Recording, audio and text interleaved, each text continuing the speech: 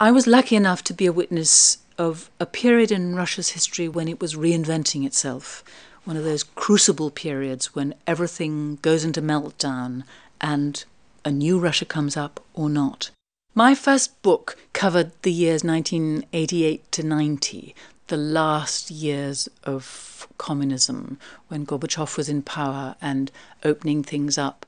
It was a wonderful book to write. The eyes of the world were on Russia.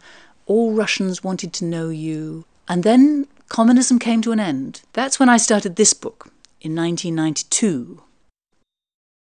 It begins when everyone in Russia was in a state of total shock. They just lost an ideology. They'd lost an entire way of life, suddenly gone. And it ends 16 years later when Russia is flush with petrodollars and then sliding into global recession.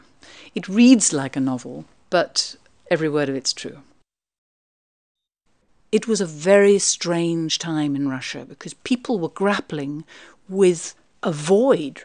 A whole way of life, a whole set of beliefs had gone, and they didn't know how to do anything. They didn't know how to work once the party wasn't telling them how to do it. They didn't know what to believe in, what Russia was if it wasn't a communist power. People were reinventing themselves. The story I've got to tell is hinged on a number of characters who personify different aspects of this reinvention. I've only changed just a few names to give people a little bit of privacy. There's young Misha, who was an engineer in the old Soviet days. And when communism fell, he started selling chewing gum and soft drinks. But his dream was to be a big manufacturer. He pulled off that dream, but he paid a heavy price for it. There was my friend Anna, passionately in love with the idea of democracy. She was prepared to give her life to see the coming of democracy in Russia. When that dream failed, she went through a terrible depression. Then there was Natasha, the golden girl, daughter of a weapons manufacturer.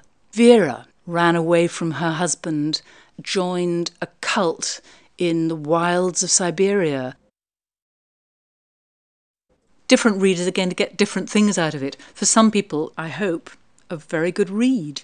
For people who are interested in Russia, what I've tried to do is tell the history of a country from the bottom up. Because I know that when you read in the newspapers about Putin and the oligarchs, this is not Russia.